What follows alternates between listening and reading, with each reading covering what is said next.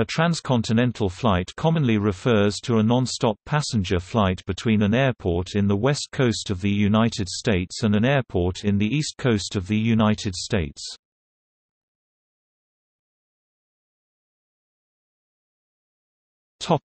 History.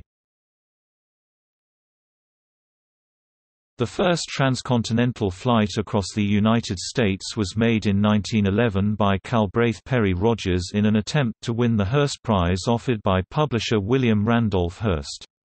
Hearst offered a $50,000 prize to the first aviator to fly coast to coast, in either direction, in less than 30 days from start to finish.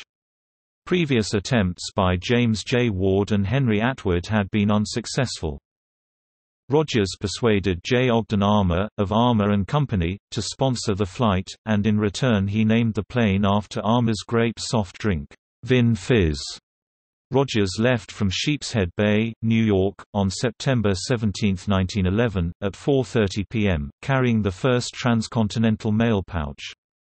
He crossed the Rocky Mountains on November 5, 1911, and landed at Tournament Park in Pasadena, California, at 4:04 p.m., in front of a crowd of 20,000 people.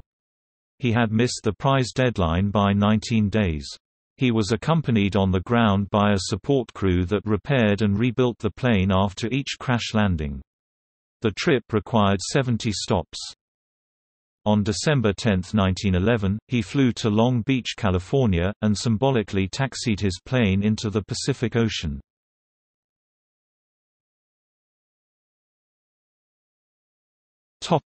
Timeline. 1911 James J. Ward, failed attempt. 1911 Henry Atwood, failed attempt. 1911 Calbraith Perry Rogers start, September 17, 1911, at 4:30 p.m., finish, November 5, 1911. 1912 Circa Robert George Fowler. 1923 first non-stop flight from Long Island, New York to Rockwell Field, San Diego by Lieutenant John McCready and Lieutenant Oakley Kelly in a Fokker T-2. 1929 the Buhl Airsedan Spokane Sun God was the first aircraft to make a non-stop U.S. transcontinental round-trip flight on August 15, 1929. Nick Mammer and Art Walker flew it from Spokane, Washington, to New York City and back between August 15 and 21, 1929, taking 120 hours 1 minute 40 seconds.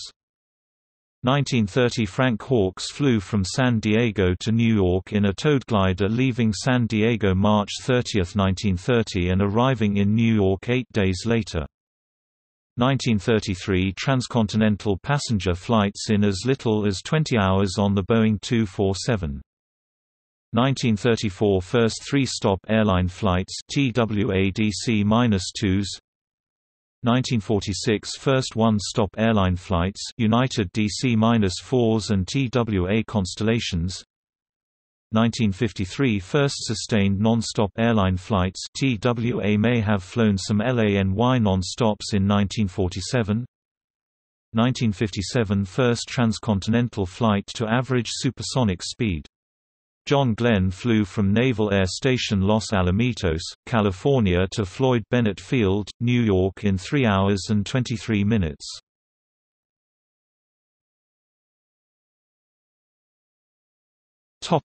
Transcontinental air speed record. In-flight and on-ground time are counted after the earliest flights.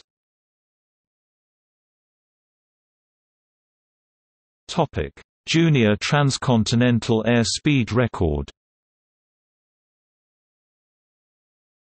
For the junior record, only in-flight time is counted at a certain speed.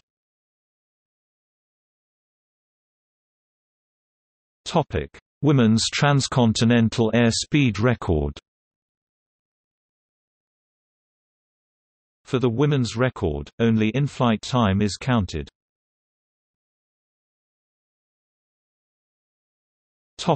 See also: World record, dawn to dusk transcontinental flight across the United States, flight altitude record, Transcontinental Railroad.